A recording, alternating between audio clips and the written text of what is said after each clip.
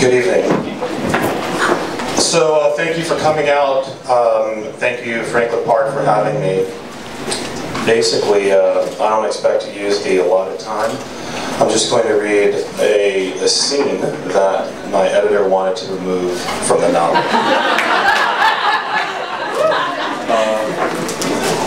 She had a good reason. It's just that I felt as though if I had to remove it, I hadn't done my job elsewhere. And the abiding question for the novel, this is all I'll say, for both the main character Achilles and for the reader is, how do you learn to care about people who are unlike you? So I'm just going to read this scene here. Achilles freed the terrier mix first. A scrawny gray dog with greeting card eyes. Next, a tawny pit bull puppy, who ran out of its cage and bolted for the terrier, which ran back to her cage. The tawny puppy whined and pranced. The terrier ventured closer. Soon they were playing, skidding all over the linoleum. Achilles opened the cages one by one, hoping for more of the same. But the fighters herded all of the bait dogs. The terrier, whimpering now, hid behind Achilles, and when he turned to look at her, she hissed. An adult blue nose knocked into Achilles, growling, trying to get to the wide-eyed terrier. Achilles pulled the blue nose away from the bait dog and toward the door. The bait dog went back to playing with the tawny puppy. The blue nose slipped out of his grasp a few times, and every time it did, it ran after the bait dog. Finally, the bait dog retreated to its own cage, followed by the tawny puppy. Achilles ran down the blue nose and pulled it toward the door. It was anxious about going outside and kept planting its feet firmly in the carpet. There, Achilles petted it between the shoulders. It was a regal, full-chested, bow-legged dog with a lustrous silver-gray coat. Achilles scratched it under the chin and tickled its thin, pointy ears. Each time he grazed the left ear, the dog sneezed and shook his head. When it was calm, Achilles straddled him, its heart knocking against his ribs, and Achilles felt every breath on his thighs. Gripping the scruff of the neck, Achilles yanked him up on hind legs, took one of the razors, and stabbed the blade into the dog's throat.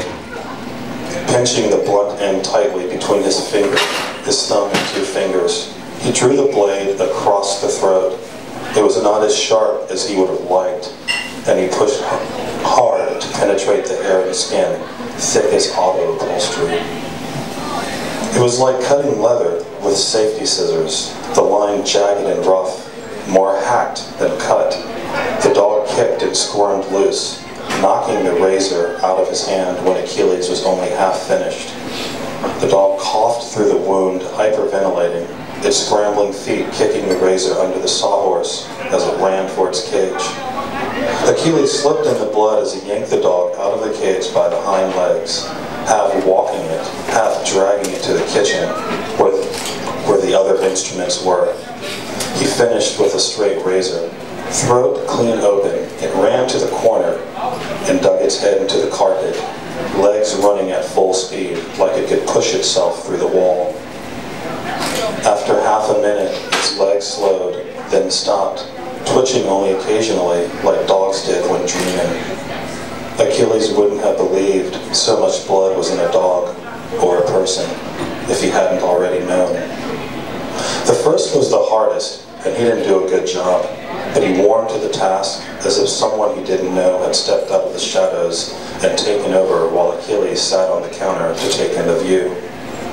He selected the largest of the dogs next, a pit Rottweiler mix with short ears, a brown snout, and a black brow, dragging it to the kitchen and using his knees to pin it against the cabinets.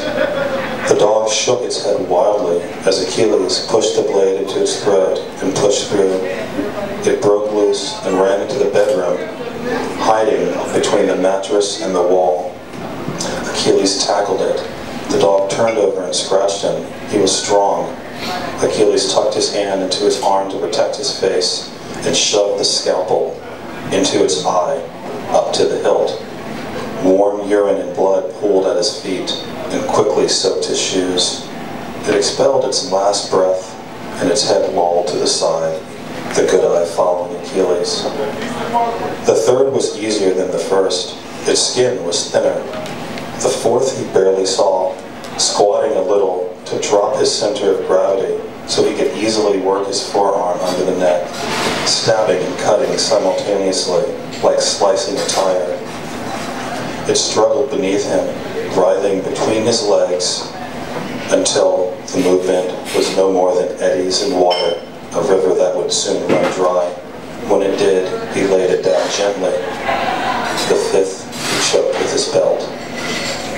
He heard a noise in the hallway, stepped back and into the shadow of the kitchen, leveled the rifle at the door before realizing it was only children in a nearby apartment arguing. There was one adult fighter left, and Achilles had just grabbed it when the front door was kicked open and a high-pitched voice yelled, "Use the force, Zia." A young boy stood in the threshold. Judging by his expression, he'd expected to find someone else in the apartment. He was little, no more than 6 or 7. He looked at the panting dog at Achilles' feet, at the other dogs scattered around the room like soldiers dropped where shot. The kid might have felt the way Achilles did when they stormed the Aljock stronghold to find it silent, save for the flies, and empty, save for the scores of corpses scattered in the courtyard like a scourge had run through, like God had delivered some old-time religion, as Jackson put it. That was his saying when someone was dying for a bullet. They were itching for a switching or praying for some old-time religion. "Where's Cornelius?" asked the kid. "I thought I heard shots." "He'll be right back." "They sick?" asked the kid. Their eyes met. "Real sick," Achilles nodded. "All of them?" "No," Achilles pointed to the big dogs and the 3 pit bull puppies, and a dog he hadn't noticed, the same brindle he'd seen the white kid in the hooded sweatshirt walking a few days back. He picked up the tawny puppy and fondled its ears. "These ones are okay. In fact, they're going out for a break. You want to help?" The boy nodded. "This is like a war movie." "Right. Do you want to be in it? Can you be my lookout?" "For $10. A rectangular bulge pressed through the kid's front pocket. "Are those cigarettes?" asked Achilles. $1, said the kid. They smoked, the kid taking surprisingly deep drags, Achilles looking at the carnage, wondering if he could add 2 more bodies to the pile. After stubbing out the cigarette, he opened the bedroom window and gently dropped the remaining dogs outside. When they were finished, he paid the kid an extra $15 for what remained of the cigarettes because kids shouldn't be smoking. The kid thanked him. "Now I can buy 3 packs. He considered snatching the money back, but there was no point. He put his backpack into Troy's rucksack and slipped the rucksack onto his back and stepped out the window. Outside, the white kid in the black hoodie chased breathlessly after the dogs. On the way to his car, he passed the same prostitutes he had seen earlier. They straightened up at his approach, walking tall, kicking their legs forward like swimmers leaning against the side of a pool. The fat one had thick lips and a tempting smile, an inviting moon face and rich brown skin the color of Naomi's, skin you wanted to lick. Her full and snug breasts sat side by side instead of leaning out for air, but her belly was low and hard, like she was pregnant, too pregnant to fix it. As they passed, the thin one winked. Achilles turned in the trail of their perfume and slipped into a shadowy doorway to watch them. They paraded a few more steps before the thin one looked back and whispered to the pregnant one. They dropped their shoulders, shortening their stride, no longer high-stepping. The one with the belly put her hands on her back, kneading the area around her kidneys. She stepped gingerly. As they turned the corner, she cupped her hands under her belly and whistled.